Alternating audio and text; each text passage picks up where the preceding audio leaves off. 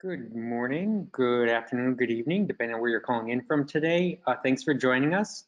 Dave Miller, president here at eMAM, and I'm excited to offer this webinar and show some of the different ways our clients worldwide are setting up eMAM and configuring it and make it work for their particular workflow needs. So it's this is just a sampling, and of course we can support different workflows, different configurations, but very excited to share with you some of the different ways customers use the system.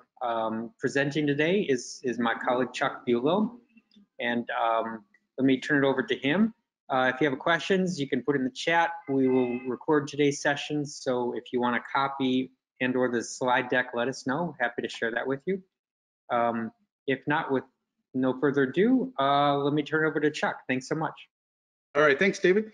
So we'll go over some of the ideas of using the workflow engine that's built into the eMAM platform, and kind of how, give you some ideas on how some of our clients are actually using these different types of workflows. But really the goal here is to kind of spell out how we offer kind of a menu-driven platform for building workflows and so on. So you're not necessarily having to come back to us and come in and help have us program and so on. Different types of workflows that may help you in a day-to-day operation. But kind of we'll go through a number of slides here and kind of show you what the tools look like and then how they're used and so on. And then, of course, as David said, if you have any questions during the process, we'll answer those right at the end of the presentation. All right, so with eMAM, again, if you're not familiar with eMAM platform, we are a media asset management system. So we acquire media, and that could be live, that could be file-based, could be through API calls, XML, and various ways of delivering media through Adobe Panel, also upload into the eMAM system. We organize the content into categories and then apply those permission levels to those categories. So then controlling what people can see and do within the platform. And then, of course, also we connect with Adobe Premiere, After Effects, InDesign, Photoshop, and Illustrator. So the different panels are integrated with those, so editors can actually see into the eMAM system and then grab content, use that content, manage projects and so on within this eMAM platform. We also have an extension for Final Cut Pro. And then with Avid, we actually do deliver and import media back and forth in between an Avid system.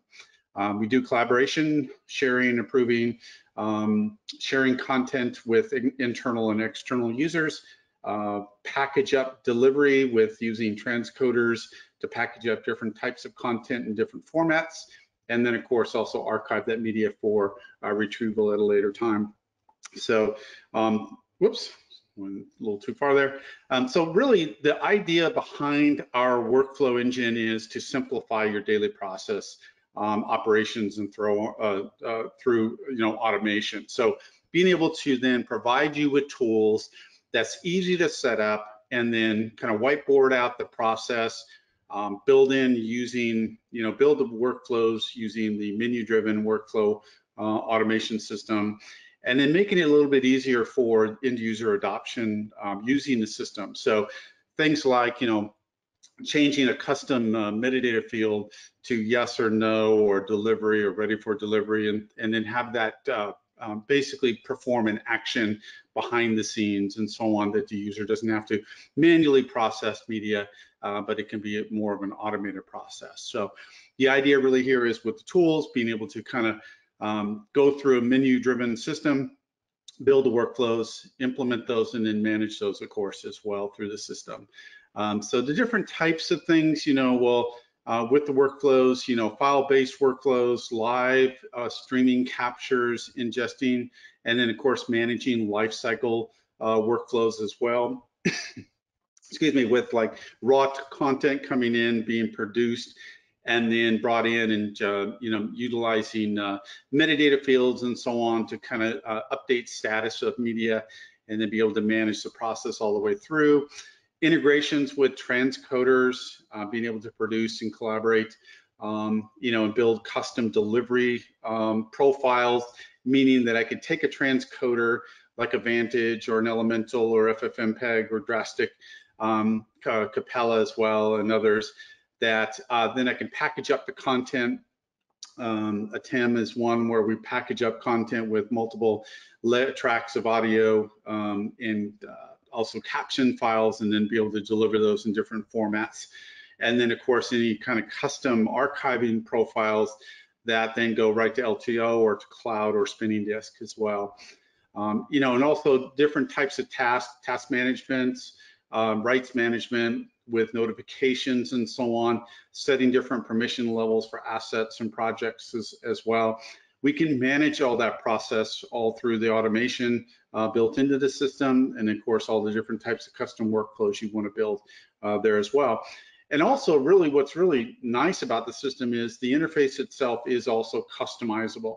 So the users can be have a very simplistic layout for processing media, or editors and producers or others can actually have a little bit more of a complex interface and so on. So you can keep it simple or go complex. It's either way. It's kind of up to you and how you process that.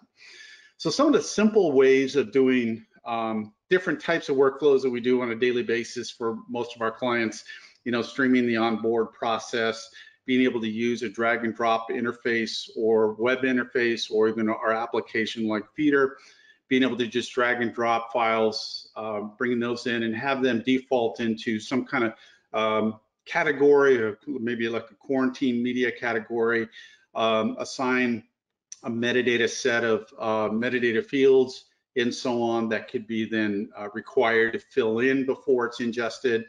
And then, of course, maybe apply it to a project. And then in this case here, like in this little screenshot, I can have it archive immediately just for backup, and so on. So these are the type of standard workflows that we have, like on the ingest side, and so on.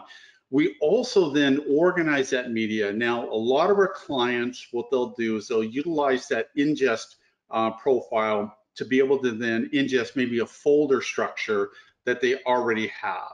And so what that happens is during the ingest process, they upload a folder and subfolders, and it automatically creates these these categories. And with that, then be able to build your category structure, and then it makes it then a lot easier to go back and then find that content that you're looking for. A lot of our clients do it based on projects or events and so on, and then they apply the assets to those, assign them to those categories. And then each one of these categories then can have their own private permission levels, or set of permission levels to say who gets to see this category all the way down, even into the subfolders, or just maybe one layer of a subfolder or major folder there. Global tagging, this is really key for us as well. You're able to go in and tag the media on ingest. You can tag the media later after it's been ingested and globally tag a group of assets and so on. You can even import metadata as well through a spreadsheet, various things like that. And we also have AI tagging, excuse me, AI tagging, where we use services like Amazon and Microsoft, Google, and others that actually automatically tag the media that you have, like images or even videos as well, doing speech to text, facial recognition, and so on, annotations, branding, keywords, and so on. That information through that service, which is an extra charge, but automatically tags all your media in an automated fashion. So you can either select all media that come into the system, or individually files, select those to be processed through the AI services. And again, we can build in workflows where you could go ahead and select a number of assets to be processed, or just one or two assets. It's really up to you and how that workflow works for you. We also manage through the panels and also other workflows built into the system to manage the creative suite of projects from Adobe. So like Adobe Premiere, Photoshop, After Effects, and so on. We'll manage all of those projects. And then through workflows with those projects, we can also send notification or do task management through metadata fields and so on, and assign users specifically to projects, and then be able to notify them that there's a new project already started and new media is available for them to go ahead and check out things, the project, and of course all the media associated with that. And then also the system does maintain all the different versions of those projects as well. So again, all the different projects management. And again, this is all custom. So everything that you have seen here so far, this is all menu driven, but it's also custom, development by you, and using the menu driven system through eMAM to be able to build that.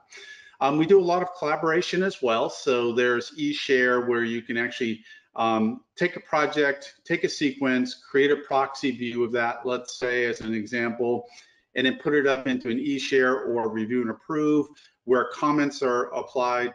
Also, subclipping can be done, or markers, or even annotation for internal users. But now, of course, with Adobe owning Frame.io, we also collaborate through Frame.io as well. So you can take any one of your sequences, upload that to Frame.io, and then through Frame.io and say Adobe Premiere, you're able to then collaborate with other users and so on, and share comments and so on, and then make annotations, various things through Frame.io as well. So that's also built in. Now, based on a lot of the workflows that we have, we utilize third-party transcoders. So this is really, really important that the users go in, or customers go in, and they basically review some of the formats that are supported by a lot of these different transcode companies. And so we're able to then, with an API integration directly with these transcoders, we're able to then build workflows, say on ingest or on delivery, to package up and process that media. Some of the key things we'll talk about, like today, of taking audio files and are the audio tracks of a video, extracting those, and then maybe even delivering those to, say, Pro Tools, and then having through a workflow be able to embed the new and updated audio track back into the video file, and then be able to process that as a package there as well. Just kind of give you an idea of what we can do through these transcoders. Like Telestream as well, they have many options where you can run it out to QC and come back. You can process media and package up media.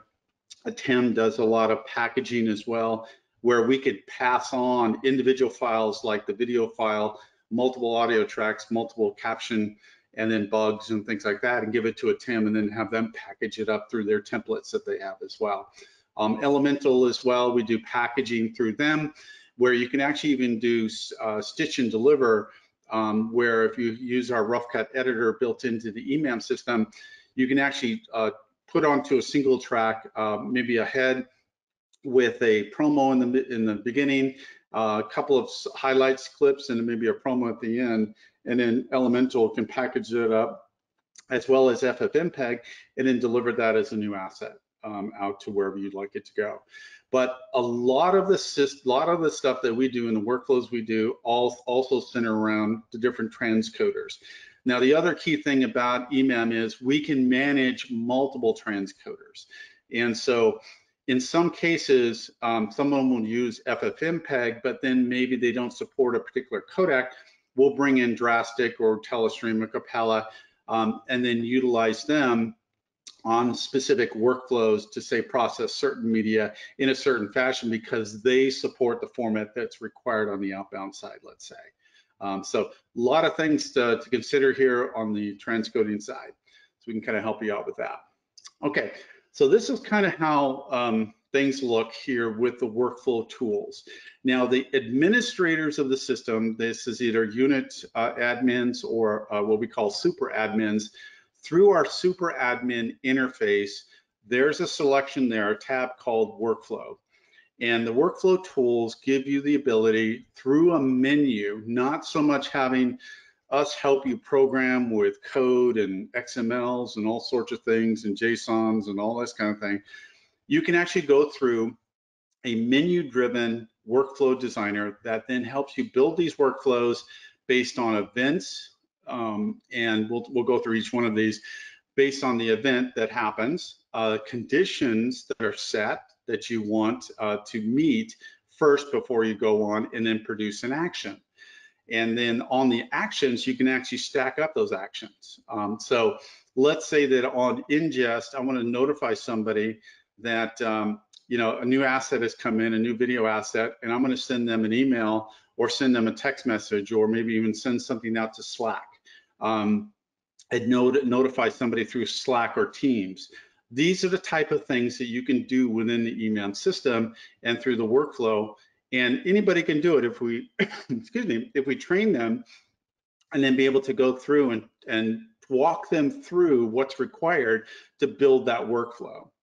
All right, so the very first thing that is that happens is the ingest on an event type. So the very top part, it's called event type, and under that is ingest is the first one. And so with ingest, then I can go in and say on ingest, that's a video, I'm going to send a notification and so on. With custom metadata changes, for example, if someone selects custom metadata change and says ready for review or ready for distribution, that then, and it's a video, then we can also create an action to say, go ahead and deliver that media there as well. There's also scheduled dates as well. So scheduler means that I can actually go in, and when the server meets a certain date and meets a certain condition, that like maybe a video is ready for distribution, or rights management, excuse me, rights management has ended, and you can actually then trigger that to move the asset from one category to another that's maybe in quarantine. So again, it's a scheduled date metadata field that you put in. I'll put in a date like an air date, let's say, that's on this Friday at 8 o'clock. So on Thursday night at midnight, I want to move that over to a playout server. And so I can make that action happen through that scheduled date. Asset info change, if you know the asset's been moved, any information about the title or description information, if any of that changes and the condition is met, then I can make an action there as well. We also have buttons that are metadata clicks. So we actually have a button you can push to trigger an action, like maybe run a QC app on a local workstation or QC based on a server. We can do that as well. And then of course, cloud upload. With that cloud upload, being able to, once it's complete, then I can move that up. And once it's complete, maybe make a notification that it's been uploaded to the cloud, let's say. But again, a lot of this is all built on this menu-driven sections here. So on the condition side, so again, there's the event that happens, whatever that might be, then conditions have to be met. So there's a field, and the fields are typically your embedded metadata information, file properties information, custom metadata fields, and so on. If that field has equals, not equals, between, greater than, less than, let's say like you're getting a date of media. So you're looking for media that's been ingested or ready for delivery from this date to this date, and anything in between, then I want you to do an action like maybe delivery or update metadata field and things like that. So there's an operator, which is equal, not equal, between, greater than, and so on. And then there's of course a value to that. And then you can start stacking up the different conditions. Now, one way to use, say, rights management before you deliver or have the system automatically deliver media, you could have it then check also if it's under contract for rights management, let's say. And so before it's a video, it's on an air date, it's met that air date, and the rights management says we are good to go for a contract, then the action would be, say, delivery, and so on. So that's kind of how you can start stacking up those conditions there as well, all based on a menu here.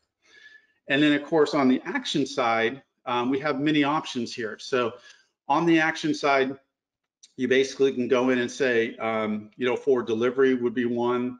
Again, event happens, maybe a metadata change, conditions are right, and then the action is deliver. And these could be any one of our predefined delivery profiles. And so those delivery profiles could be, deliver as a package, video, audio, and subtitles, package those up and deliver them to 1, 2, or 3 locations, and so on. Also under archive, so under archive, you're able to then, take archive and, archive the media. If a certain date is met, like after 30 days, the media has been, ready to go for archive, a date is met, it'll go into archive. Change metadata, again, if somebody changes a metadata field, an action can happen there as well. Notify, purge, manage category. Manage category is actually moving an asset from one category to the next. And then manage projects are add this media that comes in based on ingest, and it's from this profile. We know it's part of this project, add or assign it to this project. The AI tagging is actually something where the AI tagging goes and runs through that process for the AI services, and then they feed us back then that speech to text and facial recognition and so on.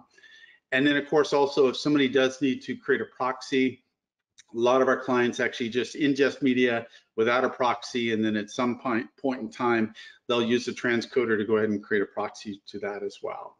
Okay. You can also start stacking up the media, or stacking up the actions as well.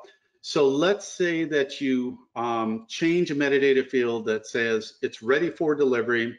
The conditions are met that, it's a video, it's got rights management, it's ready for delivery, and so on. I could set up a delivery profile to go ahead and deliver to cable or broadcast or VOD, whatever it might be. Also, then I could send a notification that the media is been delivered. So the action first would be deliver it, and when that passes, then go ahead and notify me via email that it's been delivered. That's just one example of what we can do, but you can start stacking up multiple deliveries or multiple notifications, changes to metadata, and so on. So again, all of this is all through a menu-driven system. Now, so with those workflows running, you'll always want to have a dashboard to view live feedbacks and so on. So those feedbacks now are, did it complete? Okay, and if it did complete, at what time did it complete? It started at a certain time, the workflow name, the name of the file, and so on, and then the status. So if it does have a problem, there will be a notification here, like, at the bottom here, this shows red. And so that did not complete. And so with that, then you can go back and check the system, check the dashboard on that particular asset. Maybe a server is down or a transcoder's not able to send a notification, or one of the servers is not. You can then go ahead and resubmit the job as well, and then process and have it complete there as well. But this gives you kind of a live update of exactly what's going on with all your different workflows there. So let's get into some specifics on some of our clients and what they're doing. So we have one client up in Canada, Yes TV, that they use the eMAM system to do studio live recordings. They have field ingest. They can also edit while capture if they'd like to. So this is one workflow we've done with them where it's automatically triggering, scheduling, triggering then the capture. The media does come into the eMAM system. They organize the media.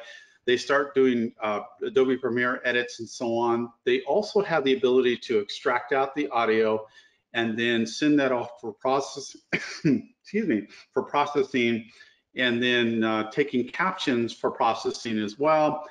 And then they have television shows, so these have segments of a show. So like a half-hour show may have 3 or 4 segments. And so within the eMAM system, we have a workflow where we tag that segment and put time code and say from this point to this point is one segment, and then play ads, and then segment 2 starts. And so they can build that workflow inside that. And on the delivery of the media, in the second column on the right, from the end on the right, that we actually create then a BXF file that sends that off to automation with the stat segmentation, just to give you an example. They haven't quite set up all their LTO library archives and things like that, but they will be doing that. And then of course they use drastic technologies for all of their transcoding and packaging and so on. So lots of different workflows that they have here. Euros does the same. So what they're doing now is they actually take a predefined naming convention, extract the metadata, and put that, or extract that information, put it into metadata fields, organize all their audio tracks and subtitling and so on. They do packaging within their workflows of the media, and then of course package and deliver that to various locations and various packages and formats there as well. And so this is kind of an example of what they would look like, you know, for their naming convention. For the files that come in, we extract then all of this information, put that into metadata fields, and then use that during the processing of the media. Spectrum Reach, one of our cable companies that uses all cloud, they actually do field ingest through Signient workflows and uploading through the Adobe Premiere panel. And then through that, then they organize all the media. They actually start projects through Salesforce, and then through Salesforce, it creates a project. It assigns all the projects to all the media and so on to the projects, and then notify the users that they're able to now then start editing that content. They complete and package up the media. They do an offline mez edit first, and then they do their finishing. They'll do review and approve workflows all within the eMAM system there, and then of course then deliver those packages as well. They haven't quite set up all their archive in there, but we do. We'll have available for them, you know, API integration with LTO library systems. But the idea really here is for them is they take that based on regions through Salesforce, create a project, and then put that project inside of each one of the regions and locations, and then of course they start assigning all the media. And of course on the right-hand side there, you'll see the projects that are assigned to that media there as well. Yeah. Excuse me. And then all the metadata is all custom. All that metadata comes in from outside sources. They also have some predefined metadata fields that they have to have when they actually upload the media and fill in that information. So that also comes in. But again, all this metadata field structure here is custom on how they want to lay it out. And it's quite simple through a menu. You're able to kind of build your own structure of the metadata fields. And then with those also trigger those different workflows that we talked about earlier. So quite nice to be able to easily build those workflows as well. We also have, like with Vivo, they have a lot of existing LTO and tapes and so on with media that they need to then migrate over into Azure Blob. And so we've actually built on workflows to actually take all of that, put it into a very low cost storage location and safe location for them to you know, migrate all their data over there, and then be able to then search within the eMAM system, find the content, and then download as needed. So, and again, they have the same type of structure where different types of shows and so on, seasons, and you know, different shows and episodes and things like that. They use our category structure plus our custom metadata fields and so on. And then of course, also through the asset matrix system within the eMAM system, we can kind of manage all the content, how many files are in each of the storage locations, just to kind of manage and see where we stand, you know, where they stand with all what's up in the cloud, and then of course what's local and so on. So on the eMAM system, that workflow designer is built into all of our bundled packages for the license. So from left to right, very simple. If you're looking just to archive media, create some workflows for ingest and then sharing content, and of course downloading content. We can manage all that through the Vault system. That then manages local, excuse me, local content on LTO or up in the cloud as well. Publish is something where it adds also the ability to kind of share and deliver to social media and different types of platforms and so on.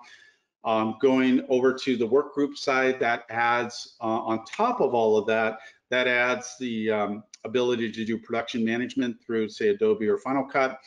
And then enterprise is more of a higher end level. We're having multiple servers with backup and failover and various things like that.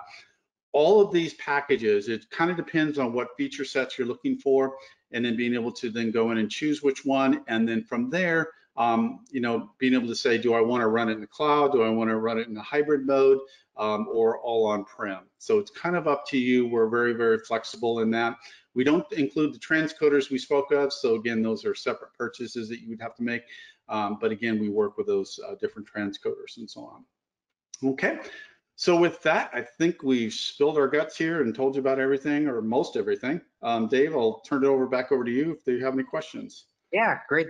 Great. Thanks so much, Chuck. A lot of exciting, really cool stuff. If anybody has questions, put them in the question or chat window, and we can send a recording of this and or the PowerPoint if you like. From our perspective, we're really focused on offering a lot of menu-driven configuration items, not customizations. So the system can stay online, and it really minimizes for the customer their long-term cost of ownership for the system, and putting them in control is really setting them up, and they can make changes as they like. So Eros has 2,000 delivery profiles, and they're always making new ones because their users, their customers want different languages, different delivery packages, everything else. So, but happy to talk about any of those we presented, or have a separate conversation about how we can help with another particular workflow. Looks like a lot of these we answered already. We'll be next month there's a summit in New York for Amazon, AWS, and then we will be at Amsterdam soon enough this fall at IBC. So hopefully we can see you or your colleagues there. And I don't see any more coming in that we didn't address already. Give everybody another minute to ask any questions they may have. Yeah, no, I think these were all, I think everything we covered in the presentation, but happy to have an offline discussion. And I wanted to thank everybody for their time today. And we're very happy to share kind of all the different some of the different options we've incorporated with some of our real customers. But thanks so much and have a great day. Take care. Learn more at emamsolutions.com or emamcloud.com.